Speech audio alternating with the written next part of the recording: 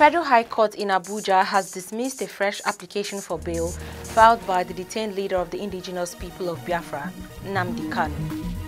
Hi, welcome to What's Happening. These are the top 10 stories now. At number 1, a Federal High Court in Abuja has dismissed a fresh application for bail filed by the detained leader of the Indigenous People of Biafra, Nnamdi Kanu. Kanu, who is currently facing a 7-count charge, had in the fresh bail application he filed through his team of lawyers, led by Chief Mike Ozekhome, also challenged the revocation of the bail the court earlier granted to him. He asked the court to set aside the order it made on March 28, 2019, which not only issued a bench warrant for his arrest, but also gave the federal government the approval to try him in absentia. Kanu's bail was dismissed on Tuesday by Justice Binta Nyako, who said she was not satisfied with the reason the IPOB leader gave for his failure to appear in court for the continuation of his trial. The court maintained that Kanu must explain the reason why he breached the previous bail that was given to him before he could enjoy another favorable discretion from it. The case has, however, been adjourned till November 14th for mention to await the outcome of Kanu's appeal. At number 2, fire has gutted a warehouse on Broad Street in the CMS area of Victoria Island, Lagos State. The permanent secretary of the Lagos Emergency Management Agency, Olufemi Okeosayintolu, confirmed the incident in a statement on Tuesday. Okeosayintolu said that the fire was caused by a power surge when electricity was restored, adding that there was no casualty recorded in the incident. He noted that the razed property was a room in a warehouse where shoes are stored. At number 3, 3 persons were burnt beyond recognition on Monday night when a fully loaded petrol tanker burst into flames after a crash in Lokoja, Kogi State. An eyewitness said the crash occurred around 8:17 p.m. opposite the Living Faith Church, Felele, along the ever-busy Lokoja-Abuja Express Road. It was gathered that the tanker, said to be fully loaded with diesel, was descending the slopey section of the road when it experienced brake failure, which resulted in the truck ramming into another truck, a Dyna pickup van. The sector commander of the Federal Road Safety Corps, Stephen Dawolong, told newsmen on Tuesday in Lokoja that 3 persons were burnt to death, while 2 other victims were rescued with burns and taken to the Federal Medical Center in Lokoja for medical attention, and the corpses deposited at the mortuary. At number 4, the Nigeria Security and Civil Defense Corps Gombe State Command has paraded no fewer than 20 girls and 14 boys, including minors, involved in alleged illicit dance entertainment, popularly known as Gidan Lokaci or Gidan Gala. While addressing journalists on Tuesday, the state commandant, Waziri Goni, said they posed a serious security breach, adding that the command had so far closed over 10 of such dance houses across the state. According to Goni, aside being involved in the said illicit dance, the entertainment house served as an avenue for young girls to practice prostitution. He stressed that many of them came from neighboring states.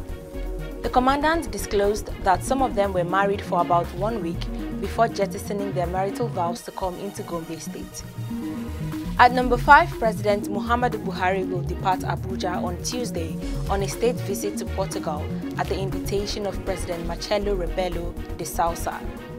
The senior special assistant to the president on media and publicity, Garba Shehu, said in a statement on Tuesday that Buhari will be conferred with the country's national honor and decorated with the Great Collar of the Order of Prince Henry. The statement is titled President Buhari to pay a visit to Portugal, participate in UN Ocean Conference. According to the statement, Buhari will also participate in the United Nations Ocean Conference, which began in Lisbon on Monday, June 27th and runs till July 1st. Buhari will return to Abuja on Saturday, July 2nd. At number 6, a High Court sitting in Port Harcourt, Rivers State, has granted bail to the lawmaker representing Degema Boni Federal Constituency in the House of Representatives, Honorable Farad Dagogo, who was arrested by security operatives on the orders of the state governor, Nyesom Wike. Dagogo, a People's Democratic Party governorship aspirant in the state for the 2023 elections, was granted bail on Tuesday after being incarcerated for 62 days. He was granted bail to the tune of 20 million naira, or a shorty in like sum, with a landed property worth the same amount. Recall that Dagogo was arrested by a team of policemen on April 28, 2022 at the venue of the screening exercise for the PDP governorship aspirants in Port Harcourt, less than 4 days after Governor Nyesom Wike had reportedly declared him wanted for allegedly hiring suspected cultists to disrupt a screening exercise at the party's secretariat. At number 7, the Senate has ordered the probe of the immediate past Chief Justice of Nigeria, Tanko Muhammad, over corruption allegations raised against him by some justices of the Supreme Court. The Senate President, Ahmed Lawan, mandated the Senate Committee on Judiciary, Human Rights and Legal Matters to carry out the probe on Tuesday. Recall that last week, 14 justices of the Supreme Court leveled allegations of corruption against Muhammad, which the CJN denied. The Senate Committee on Judiciary, Human Rights and Legal Matters, led by Senator Opeyemi Bamidele, has been directed to carry out the probe. At number 8, gunmen stormed a naming ceremony and killed 8 people in Sandiaba village, Central East Province, Kopelogo of Burkina Faso.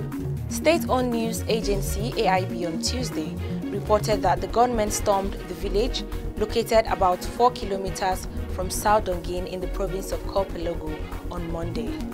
The source said the assailants stormed the naming ceremony and fired into the crowd, killing the 8 people. At number 9, gunmen reportedly invaded Ndueguachi community in the Ohaoku local government area of Ebonyi State on Monday. One person whose name was yet to be ascertained as of press time was killed during the invasion. It was gathered that the gunmen equally set ablaze many houses and abducted many others to an unknown destination.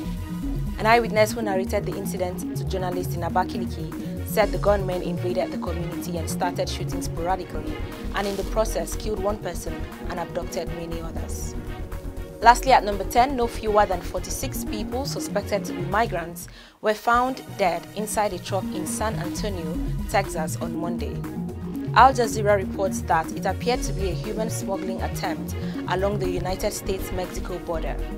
San Antonio Fire Chief Charles Hood said 16 other people, including 4 minors, found in the trailer on Monday were transported to the hospital for heat stroke and exhaustion. Hood was quoted as saying, "The patients we saw were hot to the touch. They were suffering from heat stroke, heat exhaustion. There were no signs of water in the vehicle. It was a refrigerated tractor trailer, but there was no visible air conditioning unit on that rig." Additionally, Police Chief William McManus said a city worker at the scene was alerted to the situation by a cry for help shortly before 6 p.m. on Monday. Officers arrived to find a body on the ground outside the trailer and a partially opened gate to the trailer, he said. That's all for today, but before I go, I would like to remind you that the 2023 general elections is drawing closer. Do not fail to get your permanent voter's card. See you next time on What's Happening.